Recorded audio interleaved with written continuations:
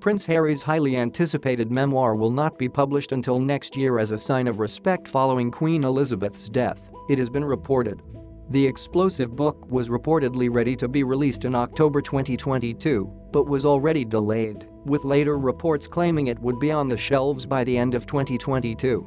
A source noted that it's unclear what truth bombs the Duke of Sussex has dropped in his book and added, "Is Harry taking out anything potentially bad he wrote about William, Charles, and Camilla now? Who knows what will change? He would never write anything bad about the Queen. He always has had the utmost love and respect for her," the source further added. "Thanks for subscribing and liking."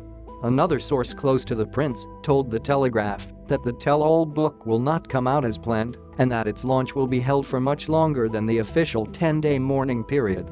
Britain's longest-serving monarch, Queen Elizabeth II, passed away on September 8. Addressing her death, Prince Harry released an emotional statement as he wrote, "We are all reminded of the guiding compass she was to so many in her commitment to service and duty. Thank you for your sound advice. Write in the comments what you think about this. And at the end of the video I ask you to subscribe and like. Thank you."